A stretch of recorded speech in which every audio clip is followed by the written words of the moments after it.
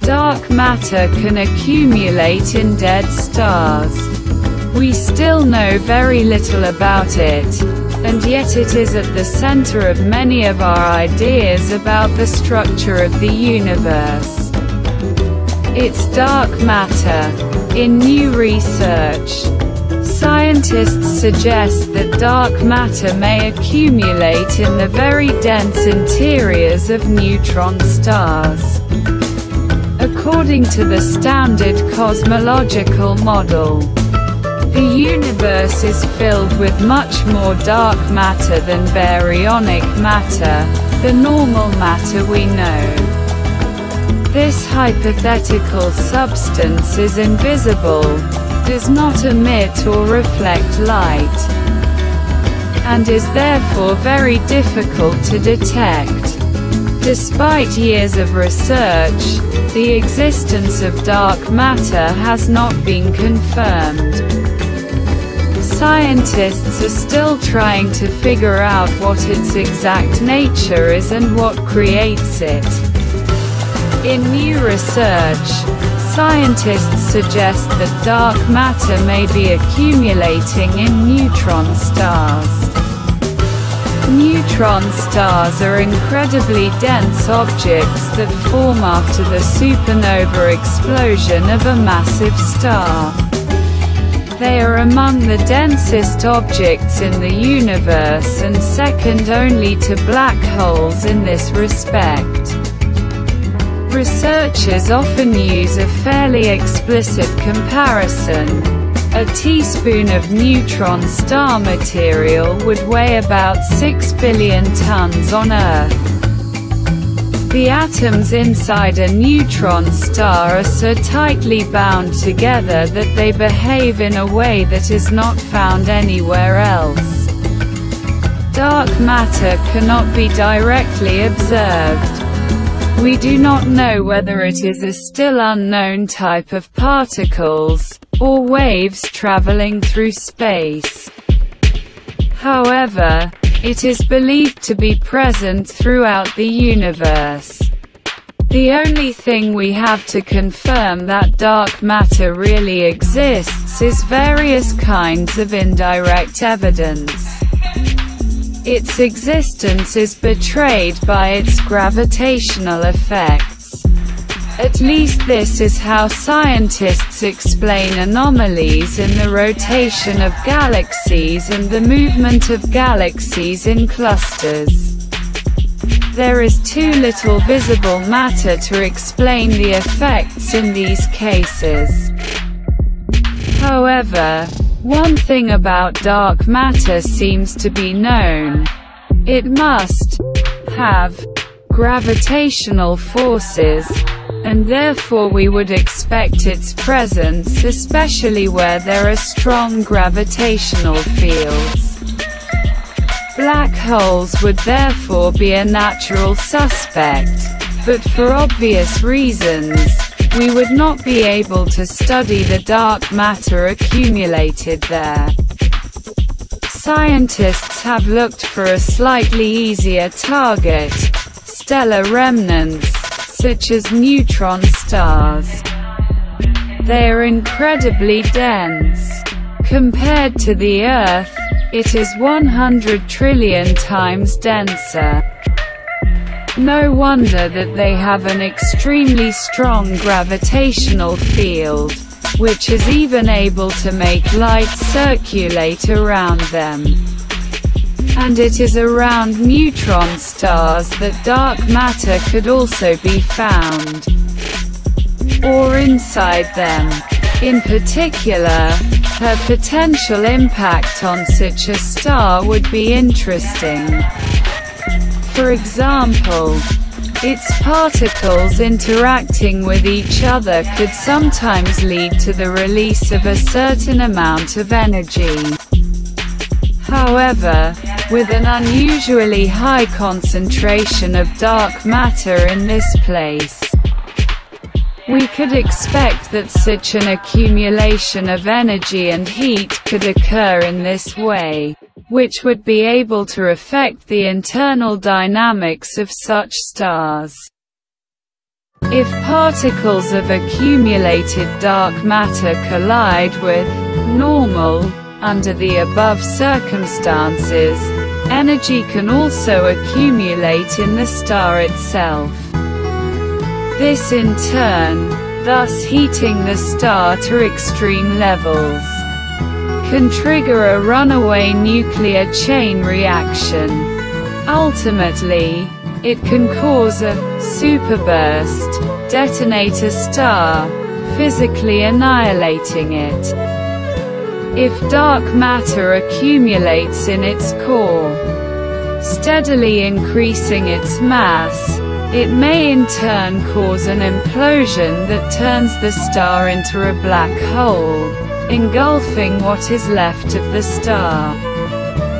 The description and results of the research will soon be published in the journal Physics Reports, and are currently available in the Archive preprint database.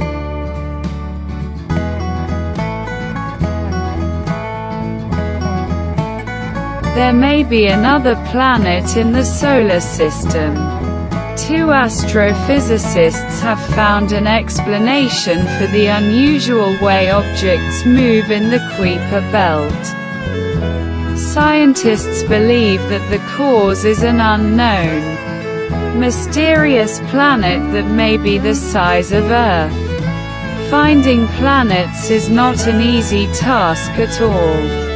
For example, Jupiter is huge and relatively close to us, so we have known about its existence for a long time. Likewise, other nearby celestial bodies. We can also detect exoplanets. Over 5,500 have been detected so far, located outside the solar system. However, it turns out that discovering planets in our immediate neighborhood is much more complicated. An example is the Kuiper belt, also called the Edgeworth-Kuiper belt. This is a huge area extending beyond the orbit of Neptune. It contains many small objects that are remnants of the formation of the Solar System. It is home to at least 3 dwarf planets: Pluto, Haumea and Makemake. To discover larger objects in the Kuiper belt, you must first determine where they may be located. The easiest way to do this is to observe the movement of other celestial bodies. For example, the existence of Neptune was predicted by the mathematician Urbain Leverrier, who noticed that the orbit of Uranus ran contrary to the laws predicted by Newtonian physics. He then calculated that the orbital pattern could be explained by the gravitational influence of another planet. He was right. When the German astronomer Johann Gottfried Galle checked where, according to Leverrier, the new celestial body should be located, he found Neptune. Now, similar calculations have been made by 2 scientists from Japan. Patrick Sophia Lykorka from Kindai University and Takashi Ito from the National Astronomical Observatory. Researchers looked at the movement of objects in the Kuiper belt. By conducting simulations, they determined that the unusual movements of objects located far beyond Neptune's orbit can be explained by the existence of a large planet there. According to experts, the new celestial body is approximately 1.5 to 3 times larger than Earth. The article makes suggestions on where to look next. The object should be about 150 astronomical units. Astronomical units.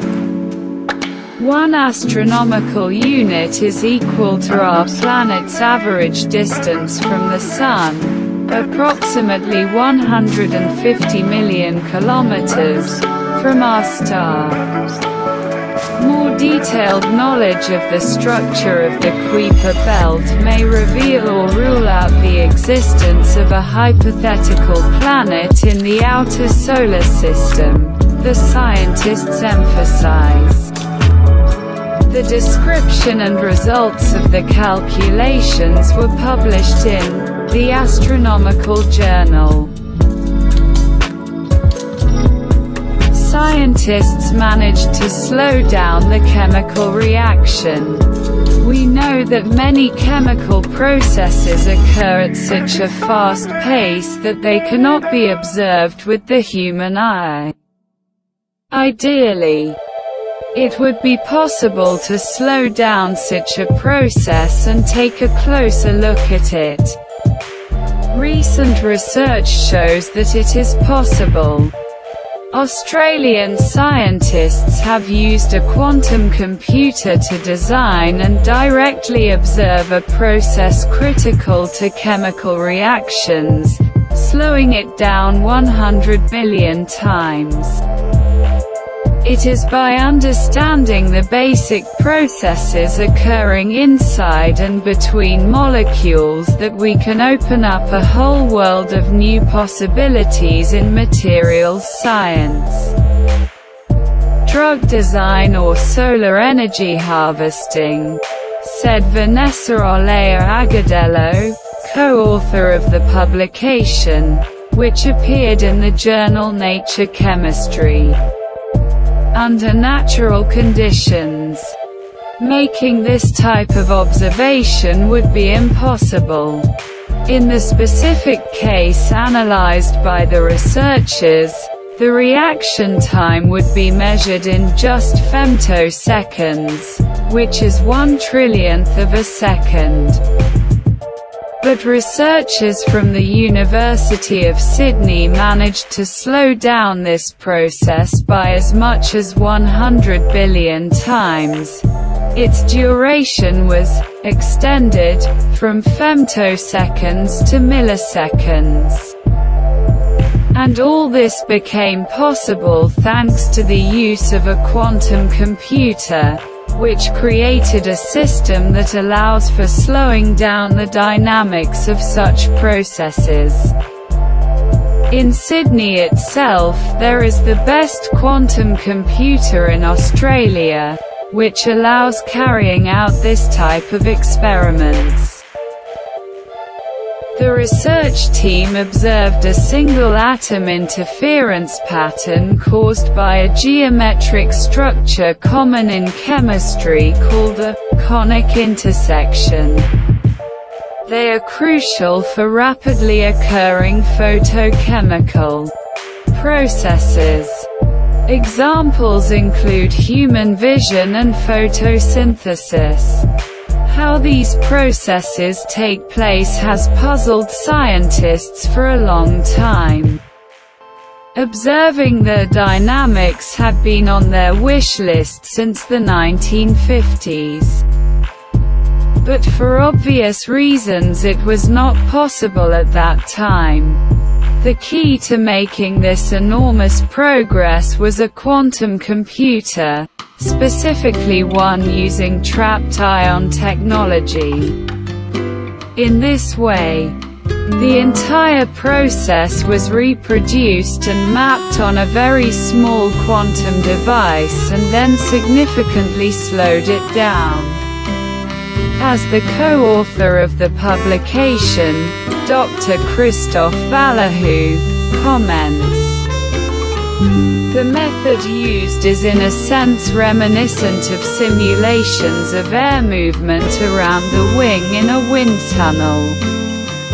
The most important thing is that in this way we did not obtain only a digital estimate, a digital version of the process, which could then be analyzed. Our experiment was not a digital approximation of the process. It was a direct, analog observation of quantum dynamics, Vallejo said. Needless to say, this groundbreaking research will open up completely new possibilities for us in the field of materials engineering and drug production. However, this is not the end.